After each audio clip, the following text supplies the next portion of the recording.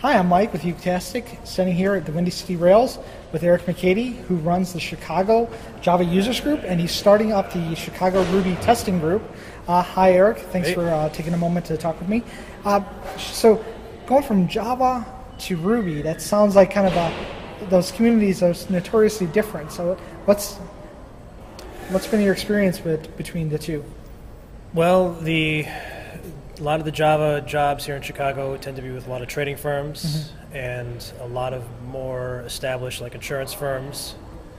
And Ruby is, and there are some startups here that use it. I mean, I was with a startup that used Java for a while, and there's a guy here, if you guys are out there from Grubhub, kind of a startup. And then, Ruby is, so like I said, Java is on one side of the, predominantly on one side of that continuum, and Ruby's a little more on the other side, like a lot of startups. So you don't see too many startups using Java, but you see a few. But then you also see Ruby starting to get into established companies as well. And like I said, Java is really big in the finance space here in Chicago. There's a lot of trading firms. The Jug is hosted at CME, mostly. I have a contact there. If he says there's no space available, I got to scramble. But they tend to do a lot of stuff. And especially if we get some like low level, like a guy from Oracle came and talked about like memory garbage collection, and that was packed. Yeah. When you say packed, what's packed? Well, we use Gathers Us. For RSVPs right now, and we have a limit of 50 since we're free, and so usually we hit that limit. You had to wait list it. And then and one time we also had to start another event, and then CME also does it internally, and so we get like maybe 50, 60 people. When I started running CJUG, we were meeting up in Loyola, near John Hancock, and we were getting like, in addition to the speaker, like maybe 2 or 3 people. Yeah. And then I moved, and I'm finding out they say like in real estate, location is the most important thing. Right. That's true for user groups, because we went to ThoughtWorks for a while. We had a few more people, and then I moved it to CME, which a lot of people like because you got a lot of people work in the loop, and they live out in the suburbs, and so CME is like right in between there. Okay. And so it's a lot of people have said they love it. We did release a survey on SurveyMonkey. Only 12 people responded. And there were a few people who said they didn't like CME, but they didn't keep coming. Well, it must not have been the same people that like it. I mean, most people like it, but like I said, location is definitely an important thing. And I talked to someone in Sears Tower, and I was kind of like, I don't think I want, people don't want to get patted down just for a lecture. I mean, CME is, like I said, Josh Bennett's my contact, and he's really been great and really helped us out a lot. Okay, great. And so, what has driven you to want to go towards creating this Ruby testing group? Because there's a lot of testing coolness going on inside of Java with Mockito and some really neat stuff going on in there. But I personally am getting more into Ruby. Yeah. Honestly, I'm running the Java group now because honestly, I think if I were to just drop it, it would die. So I'm trying to find someone to replace it. And there does seem to be demand for a Java group here in Chicago. It is a little frustrating because nobody ever wants to run it, as you know, running a group. But we like I said, we've had meetings where we've had quite a few people show up. So like I said, there's definitely demand for a Java group in Chicago. And I just been going more to the to the Ruby groups. And I was at Bank of America for a while, and I got laid off, and like everybody I knew was at the bank. I had like no technology social network. I like rebuilt it from scratch, and so I started going to I just went to a Ruby meeting, and then things eventually kind of rolled on from there. And so, like I said, I'm getting into the Ruby world.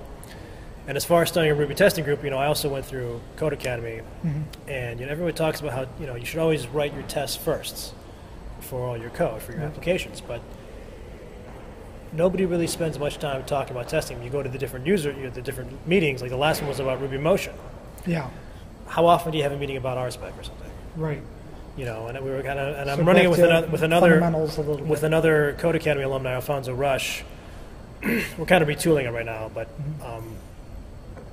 kind of a little. We want to start it back up again, but we just kind of thought, like everyone talks about, you should code test first. Maybe you should do languages test framework first.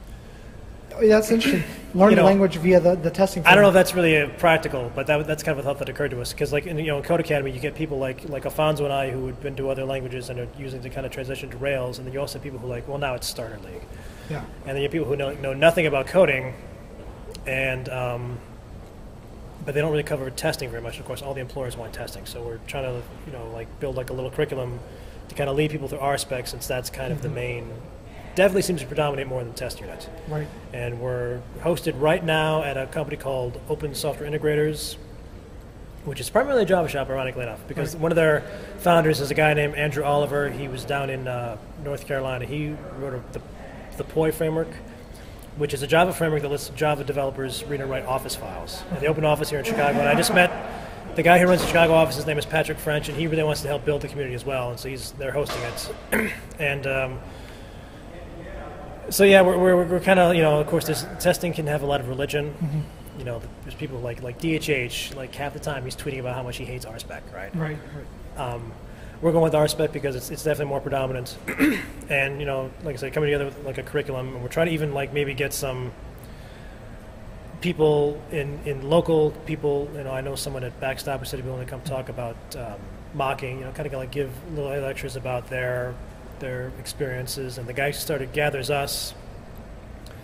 A couple of them were at Optiva, and then it became Groupon, and one of them blogged that they started because not only did they want something that did RSVPs, but they also wanted to get experience with Capybara, and so have them come in and maybe talk. And so we're trying to get we want it to be maybe a 6-week course. So you're thinking more or less.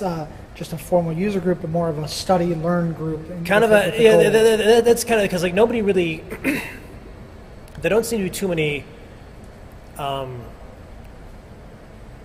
tutorial groups in a sense. It's usually kind of like come on, we're on the third Tuesday of the month, and we're going to talk about this, and then we're all going to disperse for another month. And so, if you do more of a tutorial, it's like if somebody misses a week.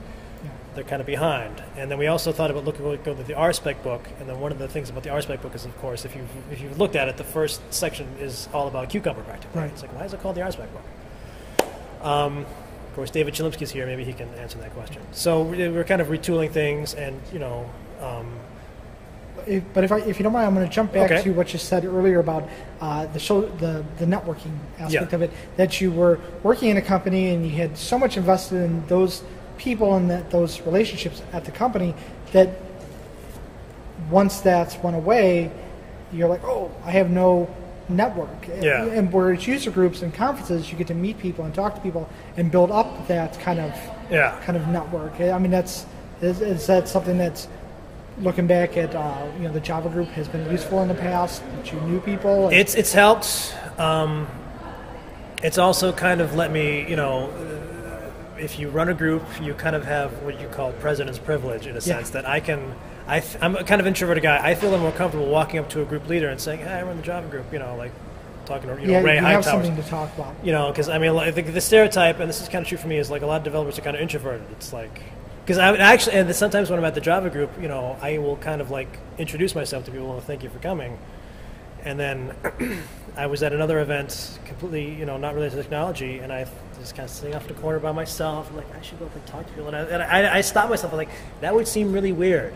Yeah. If some guy just introduces himself. Yeah. It's okay for me as the host of the leader of the Java group. So as far as networking, like I said, a lot of the other I would be going to the Java group for a while, but a lot of the people, I was like the only bank person there.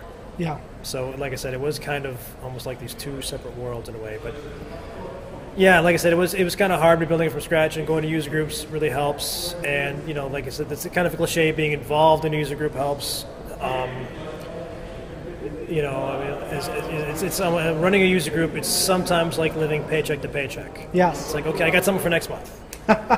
Yeah. And then 2 weeks, 2 weeks before the presentation, it's like, I need someone. But one thing that's happened is you do it over time, eventually people kind of start coming to you. Yeah, and that's one of the problems that I've seen in user groups is that they start a user group and then after a few months they realize it's kind of hard to get people to cooperate, to people to do what you need. Yeah. But once you've gotten through that initial trial period, you start to build up, and then people start to recognize, oh, this group has been around a little while. So sometimes powering through it, those lean times. Yeah, the Java group, we kind of have the advantage. We only have to come up with actually 10 presentations a year because we meet the third Tuesday, so no one's going to come in December. Yeah. And then October, we have, there's the No Fluff Just Stuff, which is like, it's kind of like, there's a guy in Colorado, his name's Jay Zimmerman, and he basically, his company does, they put on like little mini Java ones throughout the country. And what he does is he will send, speakers to Java groups throughout the country and raffle off a couple of tickets. Yeah. So October, he sends someone out to us. So that's 1 month we don't have to do anything. Right. And so we just had to come, scrunch up with like 10. And I'm sure the Ruby group probably doesn't meet in January because they're the first Tuesday and it's so close to the new year. Yeah. So I would say if you start a user group, try to be at the end of the month or the beginning of the month because it's actually a little less work that way. Oh, okay. Yeah, I personally, I run right in smack dab in the middle of the month, so I guess I haven't. And I've noticed people love to do things on Tuesdays. Yeah, Tuesdays is even if I do things like non-tech related, like I kind of thought about looking into going to some Buddhist meditation groups, and like Tuesday, everybody does everything on Tuesday. I don't know what it is about Tuesday. Yeah, so I hadn't thought about it, but my group has been most successful on Tuesdays as well. So yeah. No, well, anyway, thank you very much, Eric, for taking the time to talk with me.